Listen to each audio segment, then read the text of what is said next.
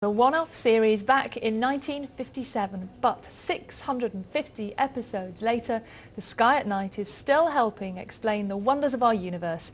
However, the special anniversary programme is being broadcast in its worst ever time slot at 5 to 2 in the morning.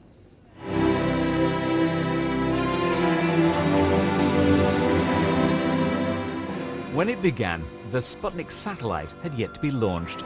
Since then, it has every month been the BBC's window on the universe. And the man who has presented every programme, bar just one, is of course Sir Patrick Moore.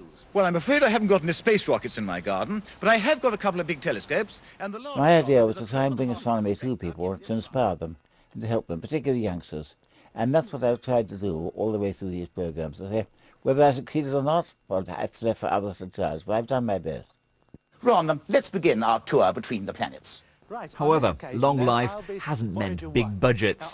This is a programme which has had to take an innovative approach to explaining the mind-boggling mysteries of the stars.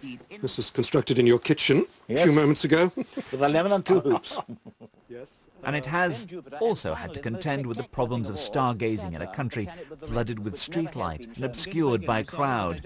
This special 50th programme was live, and they saw nothing. But at the present moment, unfortunately, we run into one of these banks of cloud. I can't see a single star at the moment. It's totally obscured. To try and get this. Is just being awkward. How absolutely typical. There's nothing we can do about it. But today's 650th programme may pass some people by. It's on at 5 to 2 in the morning. And for the first time in his career, Sir Patrick is furious. Our 650th anniversary programme with Piers Sellers, the British astronaut, who came down here specially to do the programme, is going on at 5 to 2 in the morning. And I am not pleased. It may then not be top of the ratings, but with one man presenting for 50 years, it is unique in the history of broadcasting. David Soletto, BBC News. And I'll be speaking to the world-famous astronomer himself live in the next few minutes. Now, the former home of the American author Ernest Hemingway in Cuba has opened to the public after 3 years of restoration work. The 50th episode, which of course is due to be screened tonight. Well, the programme's presenter, Sir Patrick Moore, joins me on the line now. Thank you very much for your time, Sir Patrick. Nice to hear you. What can we expect to see if we tune into your programme tonight? Well, to go on at 5 to 2 in the morning, I must admit I am really rather hurt about that, because it was a dumb Piers Sellers, the British astronaut, who came over especially to do it. And I think going on at 5 to 2 in the morning, after a long, old American film, really isn't what I would have chosen myself, because I've never seen there. And after all, quite recently, the programme scheduler forgot our monthly Sky at Night completely and had to take it in a week later, so we were a week late. So quite clearly, she is not one of our greatest fans. What can you do to make the schedulers put it on a little bit earlier? Nothing at all.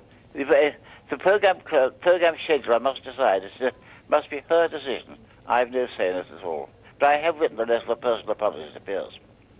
But looking back over the last few decades, the programme has an incredibly loyal following, doesn't it? It has indeed. It has gone on for very nearly 50 years now. We have our 50th anniversary next April.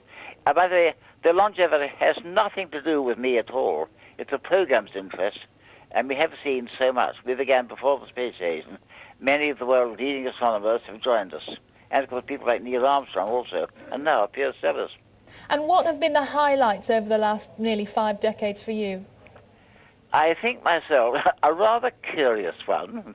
1961, when the Russians sent their first probe on the far side of the moon and got back pictures of the far side we can never see from here, because it's always turned away from us. And I was on the air live when those pictures came through, and the Russians had used some of my own moon shots to tie them up. So that was a great moment indeed. And you mentioned that tonight on the programme you have a special guest. Tell us about him.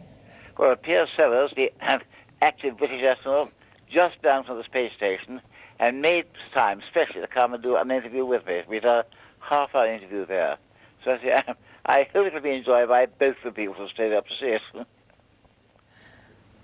And looking at the future of astronomy now, how popular is it among, say, school children? It's popular everywhere, and don't think astronomy is just about the only science where the amateur can make real contributions. And amateurs do valuable work and working with professionals. And after all, every scientist has got to begin. And I like to think that over the last half century, the sky at night has brought quite a number of people into it. We try to inspire youngsters. Whether we have or not, that's up to others to decide. Sir Patrick Moore, thanks very much indeed. And of course, just to remind everybody, that programme is on 5 to 2 on BBC One tonight. So I think it's going to be a case of setting our videos. Now, police in Athens are preparing to enforce new rules limiting the scope of demonstrations in the capital. Protests by less than 5